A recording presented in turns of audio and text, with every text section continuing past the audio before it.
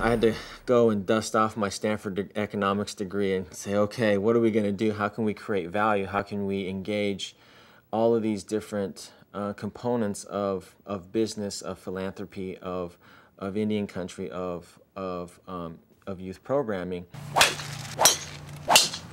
We basically engaged our two founding partners, the Oneida Indian Nation here in upstate New York and the San Manuel Band of Mission Indians in Southern California.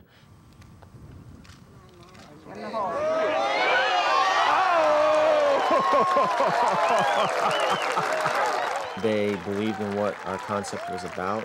They got behind us in day one, and we've been able to use golf as the vehicle to provide us a forum and an opportunity to showcase not only the beautiful property here at Turning Stone Resort, but also to put on display the ideas and concepts that we feel are going to be beneficial to the communities and the kids that we're working with.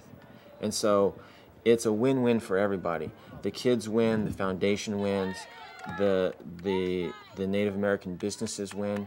It's actually a tremendous collaboration on everybody's part, which in Economics 101 is a successful project.